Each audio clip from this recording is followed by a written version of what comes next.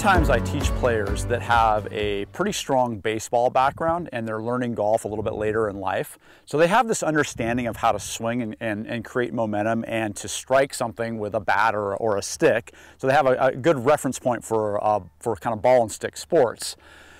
But one thing that I see that always stays with them is that there's the intent of different types of sports, and the way that we transfer momentum and the timing of that momentum transfer is quite different from golf. So the application of the understanding of how to swing a baseball bat is really helpful for actually swinging a golf club once you kind of understand what's going to be the topic of this video basically.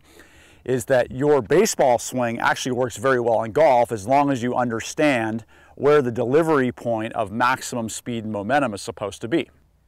And so I'm going to use my Pro here without a grip on it to kind of get an understanding. So one of the unique things that happens in those lessons that I'll have with players that particularly tend to like leave the face open or hit kind of slices is that if they have a baseball background, they tend to want to open everything up really fast.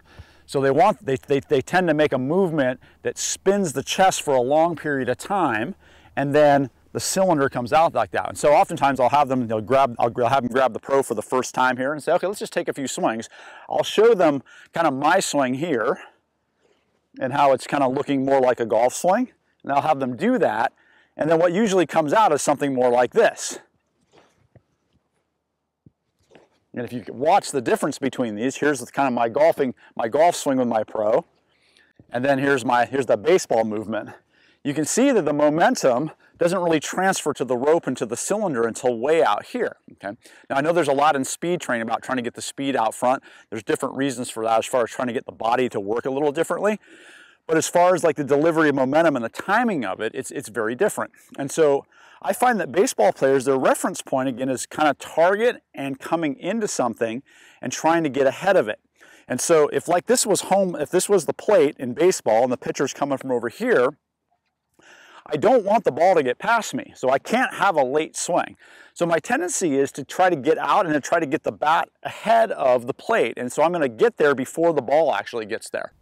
And so there's a lot more opening up. Not also to mention that I have a very wide range to hit the ball into, but I'm also looking at the pitcher as I try to hit, so things tend to open up differently. So the transfer of momentum is excellent in a baseball swing, especially in some of our power hitters.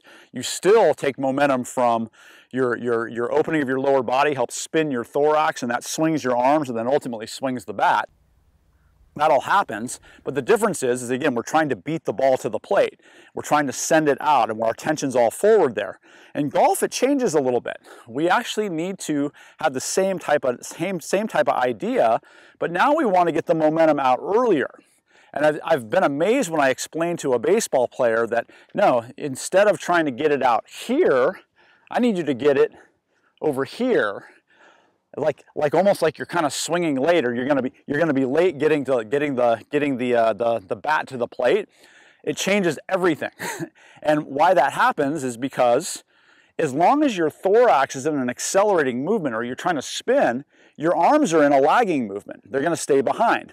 So until your arms finally kick off your chest, and then finally your arms have to slow down for the bat or for the cylinder or for the golf club to come around, if all of that is directed late, well then you won't let yourself miss the ball.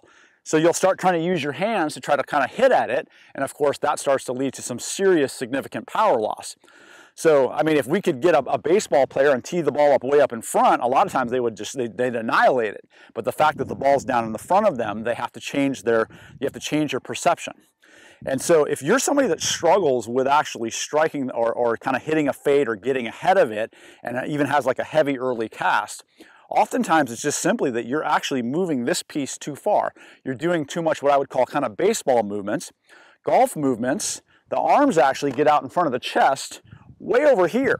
So they're immediately picking up the speed of the thorax, and the arms are accelerating super fast here. And so we end up looking more like this when we hit it. Whereas a baseball player looks more like this when they hit it. Their hands are way out and the bat's way out over here.